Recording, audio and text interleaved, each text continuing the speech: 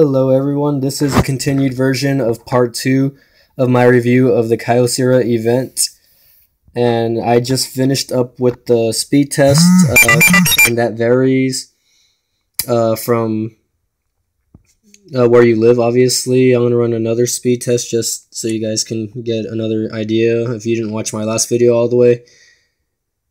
And here's the download speed.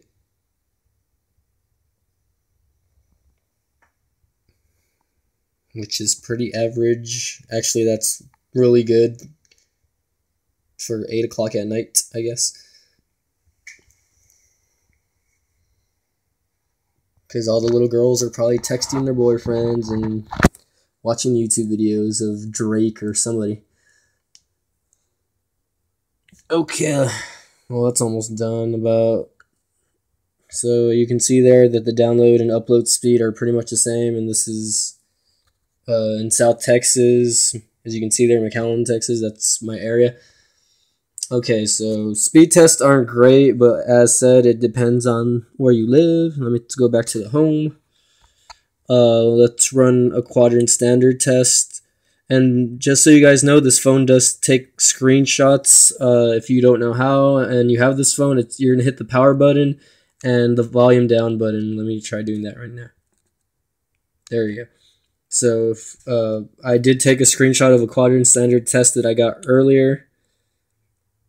And there, I think that's probably the last thing I took.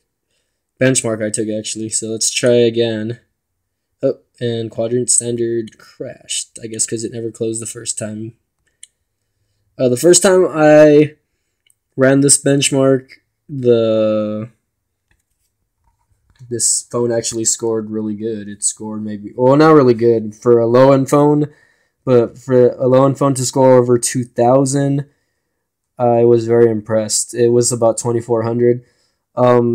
I've reviewed other low-end phones like the T-Mobile Concorde, which has I wouldn't say almost identical specs, but I mean it's another low-end phone also, which costs actually $20 more, and the benchmark tests on that phone scored less than 1,000. I think it scored maybe like 700. So I mean, for this phone to score over 2,000 and it be under $100 is actually really, really good. Let's see, what else can I think about this phone? Oh yeah, I guess while this is going, let me talk about Virgin Mobile's ID or Sprint ID. Normally, when you activate this phone, phones usually download Sprint ID packs automatically. And if you're not too sure what that is, Sprint ID basically it changes the layout of what your phone looks like. So it'll automatically download apps for you and things that you don't want. So just keep that in mind, that if you don't want things to change on your phone, try not to accept the download. And luckily for me, the download failed for the Sprint ID because the 3G down here is so bad, so I don't have to worry about that. But just keep that in mind. Anyone that has Virgin Mobile that has already an Android phone should know that Sprint ID kind of sucks. But if you're not into theming the phone yourself and you like it, then you know, good for you, I guess. Okay, let's take a look here. Quadrant standard test done. And this is normally the only one I do. I don't usually do the Antutu one or the Geekbench ones because this is the one that most people use. And as you can see there, this device scored 2144. I think the highest I got in is maybe like 2600 when I got this phone. And, you know, I mean, that's not bad. As you can see there, it's like third to the bottom from the top of the list, which is the HTC One X. And, you know, other phones like the Nexus, the Note 2, the Galaxy S3. And then from there, you got tablets and so forth. But 2100 is respectable. For an $80 phone, you can't, you know, I mean, it's not bad at all.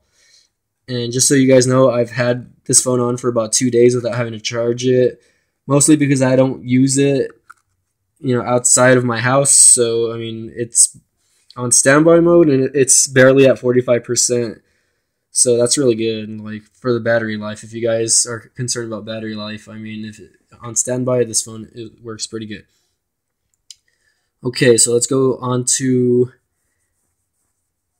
apps and games, I guess, as the last part of this. As you can see there, this is how I laid out my phone, and actually these little bubbles are like things, so you can drag apps and whatnot into each other. So if I wanted to, if I were to bring another app out, like let's say for social media, like let's say I wanted to bring out, Google Chrome or whatever, I'll bring out the browser.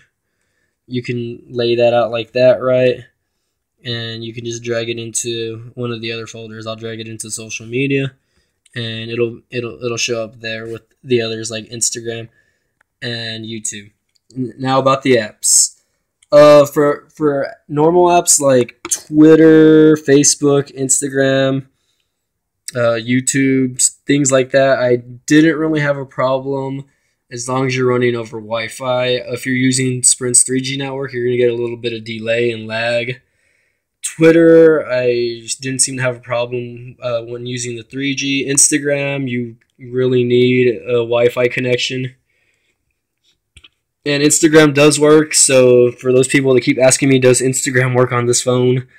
Yes, it does work, but the camera freezes if you try taking a photo in-app. So it's best to take a picture with the camera and then upload it from the gallery to Instagram, because if not, then you might crash the phone and it'll reboot on you. That's happened to me once, I think. And there you go. You can just see the widget. I have, there's my Gmail widget. I don't really have a lot on this phone. One thing I did love about this phone, and I forgot to mention, is the music player, actually. I mean, it comes with the stock music player, but like, let's take a look here. If I play a song, and then we'll go, anyone familiar with the Big Bang Theory? I'm going to play their theme song. Okay, I'm playing with the speaker.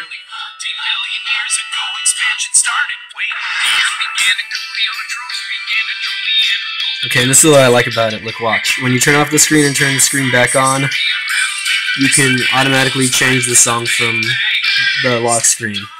And I'm not too sure if that's an ice cream sandwich feature, because I've had other phones with ice cream sandwich, and I don't recall having this feature.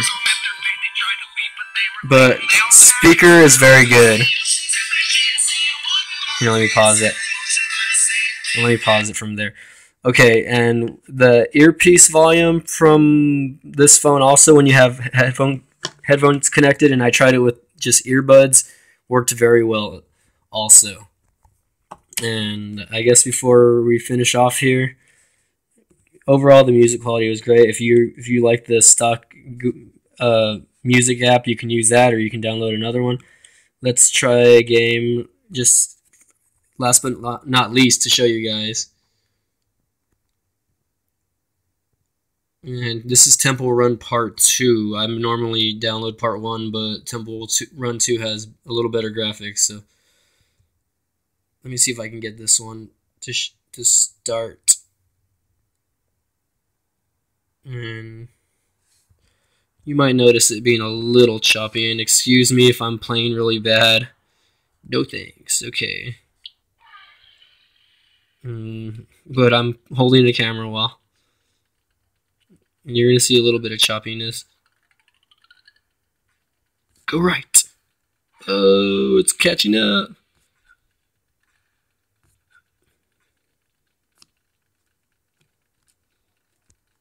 Oh, snap. Let me move them up. Okay. So I hit the thing, as you can see there, and I mean, it's not perfect. I mean, it seems to run pretty smooth. As long as you don't have a lot of apps running in the background, you should be okay. Okay, now going to would I recommend this phone to you if you were here? Let me see this really quick. That's a screenshot, and on the little taskbar on top, you can just, if you want to clear it out, you can either press X up there, or you can just clear it out. But as you can see there, yeah. Okay, anyway, so would I recommend this phone to you? If you're a first-time Android or smartphone user, yes, I would recommend this phone to you because the price is really great. Let's say you have a 16-year-old kid and they need a cell phone and you don't want to get them an iPhone 5 because you know they're just going to drop it all over the floor or lose it, and you don't want them to lose a $500-600 phone. This is a pretty good phone for the price, especially on the no contract data plans that Virgin Mobile has, the $35, the $45, and the $55 plans. You really can't beat that, especially since you could, if you lose it or break this phone, it's easily replaceable. For the older people that are just getting into smartphones, also I'd recommend this as well. If you don't want anything too fancy and you want a phone to learn on, this is a great phone. So thanks for watching the videos. You can follow me on Twitter at VMReviewer86 as well, or on Instagram at VMReviews. Please subscribe, and thanks for watching.